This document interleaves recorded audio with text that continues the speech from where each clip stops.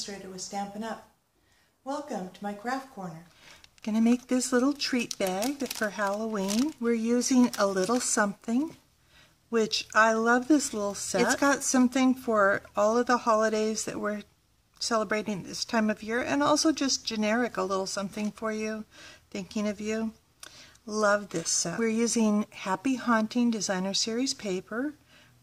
It has 6 designs with black and white.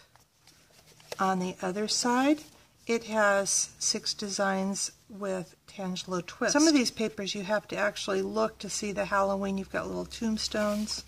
This is actually bats. So the only one that's really Halloween on both sides is this one paper.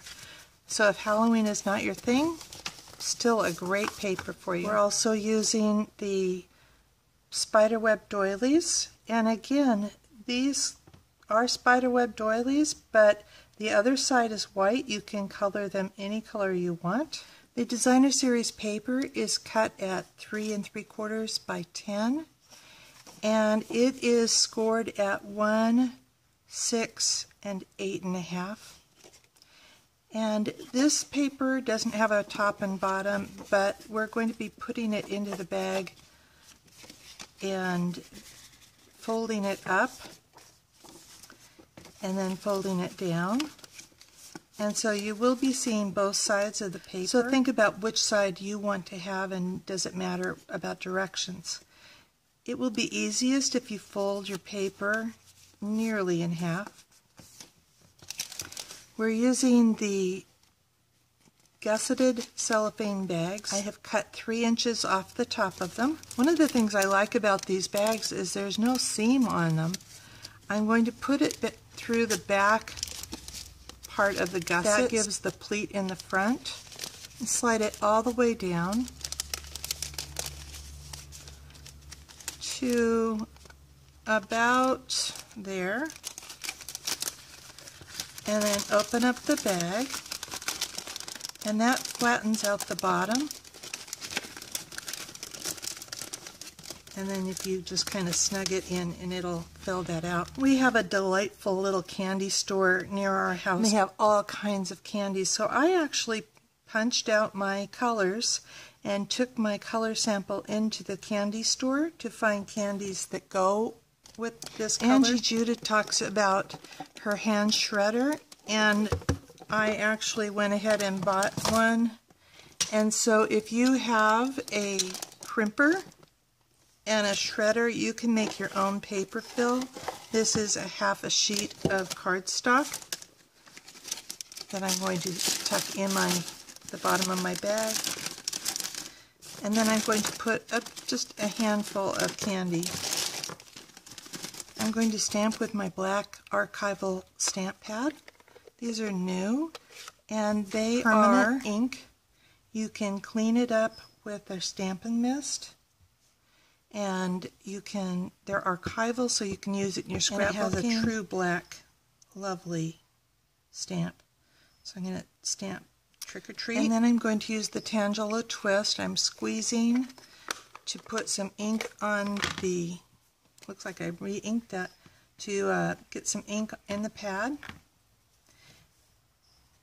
And then I'm going to just use this to color in my pumpkins and my letters.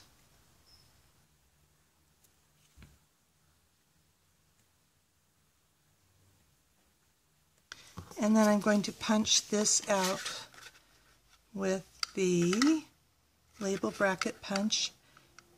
And I'm trying to center these little lines at the points of the punch. I'm using the 7/8 inch scallop in the center of some of our lovely black glimmer paper. I love this glimmer paper. And then I'm going to use the 1 3/4 inch scallop circle punch to punch around that. It doesn't have to be perfectly centered. Punch 2 2-inch circles from the Tangelo. If you would like to decorate the back a little bit, go ahead and stamp some of the spiders. And then we're pretty much done. You're going to fold one of the doilies over at the dots, and so you're going to fold that over your bag. Put one of the 2-inch circles in the front and the one with the spiders on the back, and staple it with our little mini stapler. Adhere the scalloped black glimmer paper to the front, and I recommend putting one of the scallops at the top and the bottom lined up. One thing about the glimmer paper is it is kind of difficult to stick to the glittery side, and I'm using dimensionals and placing my little trick-or-treat over there, and I'm lining up the points with those scallops. I tied a tiny little bow with the black baker's twine. I'm going to place that on a glue dot, and I'm going to kind of squish the glue dot behind the bow, and then stick my bow on the bottom of the tag. And on the back I'm going to put a dimensional right over those staples in the back and stick my little scallop over that to just kind of decorate the back of it a little bit. So there is my Halloween treat bag. It really goes together pretty quick. Here's my first one. It's the same paper, but I reversed which one was out in front. And then here is the same exact treat bag. This one's made with one of the other designer papers that does not have a Halloween theme. I used A Little Something for You, and I stamped the leaves from A Little Something in Tangelo Twist. And I also used the back side of the doily, the white side. If you put alcohol in a spritzer, about 1/2 inch from the top of it, and then about 20 drops of re-inker. You can spritz your doily any color you want, and so I've spritzed it to match my Tangelo Twist. I hope you enjoyed these little treat bags, and if you need a Stampin' Up! Demonstrator, I'd be honored to be yours. You can come on over to bevadams.com and you will have the directions for all of these projects. And also there's a Shop Now button, so you can go over shop 24/7 at my Stampin' Up! Store.